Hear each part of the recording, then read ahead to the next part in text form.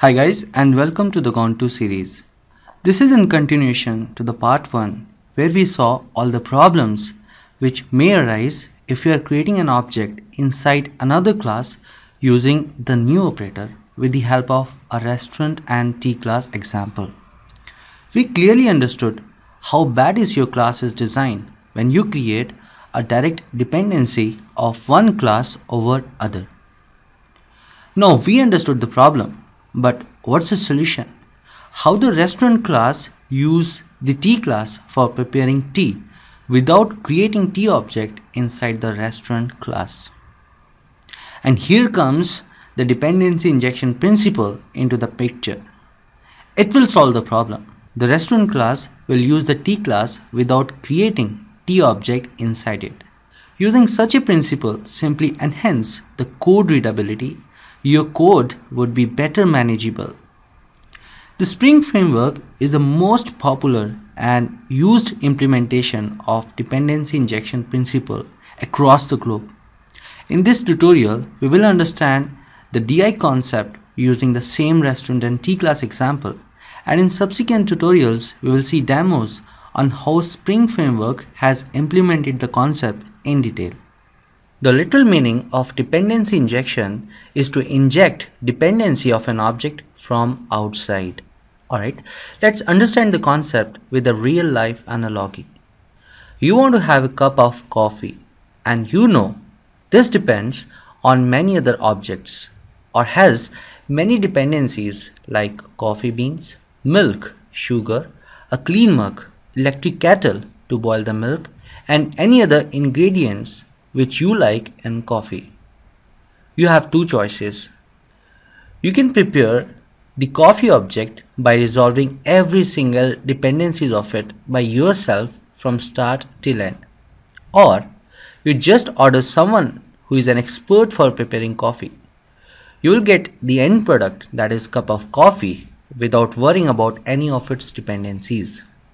The coffee expert will first gather all its dependencies and then inject it into the coffee object before giving it to you. So it's like you want to have coffee, why to bother about its dependencies? Same concept applies in coding also. For example here, why are you creating dependencies of restaurant class yourself? You need restaurant object, then why taking care of creating its dependencies yourself in the class? Outsource this task to some expert, which could be a program written by you or pre-existing ones like Spring Framework, which does the job of creating and providing the dependencies of the requested object at runtime. From now on, we'll call this expert as some third-party program. So the idea is when the restaurant object is created, all its dependencies would be created and provided to it from outside by such a third-party program.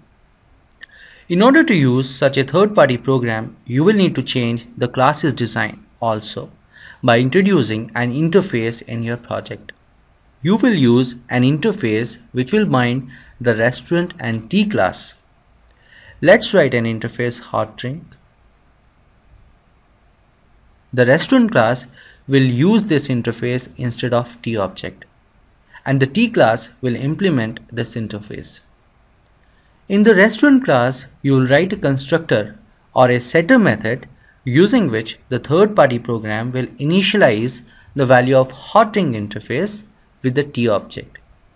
I've written here constructor method. You may change it with a setter method like this. All depends on your choice. So you have made all the design changes. Now you simply instruct this third-party program which supports DI that at runtime when the restaurant object is created, it should create and inject the tea object into the restaurant class through the constructor argument. If you're using Spring Framework, this instruction you provide in a configuration file provided by Spring. And if you're using some other third-party program, you provide the instruction the way that program accepts it. That's all about dependency injection. Spring Framework provides two ways of dependency injection, using the constructor way and the setter method way. It's difficult to understand the concept without a proper demo. Even if you didn't understand the concept fully, Don't worry as of now, I will cover everything in depth related to it in the subsequent hands-on tutorials. In the next tutorial, we will see the installation and setup needed for Spring Framework using an Eclipse IDE.